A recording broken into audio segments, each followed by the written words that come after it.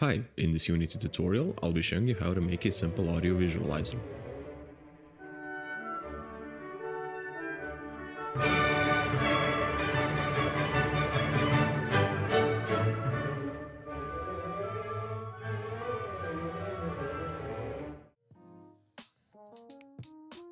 At the top of our audio visualizer script, we have two references.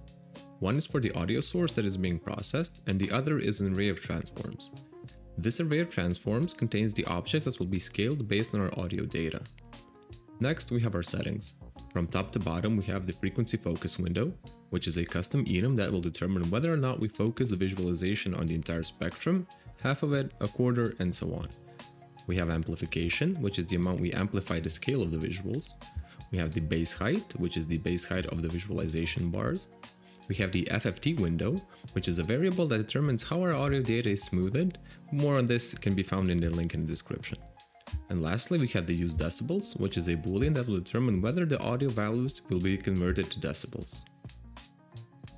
In our state, we only keep the audio spectrum data for the current frame. The onAwake method initializes the spectrum data array, giving it 4096 members. Our visualization is updated each frame inside of the update method. First, audio source.getSpectrum data grabs the frequency spectrum of the current audio playing from the audio source and stores it in the spectrum data array. 0 is the channel, and FFT window defines the method of FFT smoothing. Next, we calculate the block size, in other words, how many frequency values from the array each visual bar will represent. The number of values is reduced further based on how much of the frequency range you want to focus on, the first half, the first quarter, the first eighth, and so on. Now we iterate over each bar, going from left to right, or in other words, from the lowest frequencies to the highest. For each bar, we average a chunk of frequency values, also known as a block, as we have way more audio samples than we have bars. We then clamp the amplitude in order to avoid zero values. This is required when converting to decibels. If use decibels is true, we convert the amplitude into a logarithmic decibel scale. This makes smaller values much more noticeable visually. Otherwise, we just scale linearly using amplification and base height.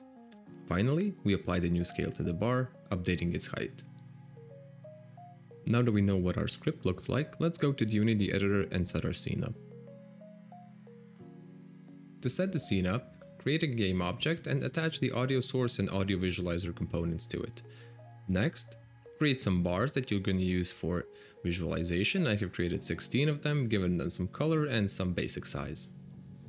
Next thing I did is I referenced the audio source right over here in my audio visualizer script, and I have referenced all the bars, making sure that the first element in the array is the leftmost bar, and the last element in the array is the rightmost bar, and everything else fits in between in order.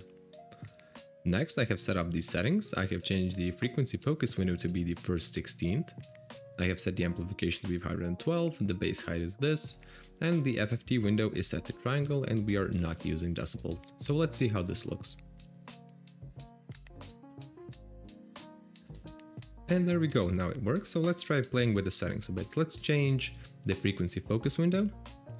There we go, now we're looking at the entire audio spectrum, and as you can see, all of these values are changing constantly each frame.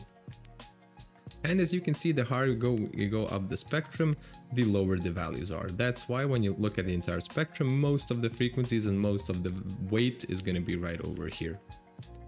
We can fix this by doing two things. We can either change the frequency focus window, focusing more on the lower ends and mid ends. And of course, we can also use decibels. But first we have to reduce the amplitude just a little bit.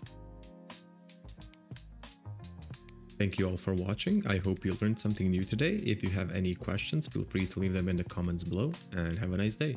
Bye bye.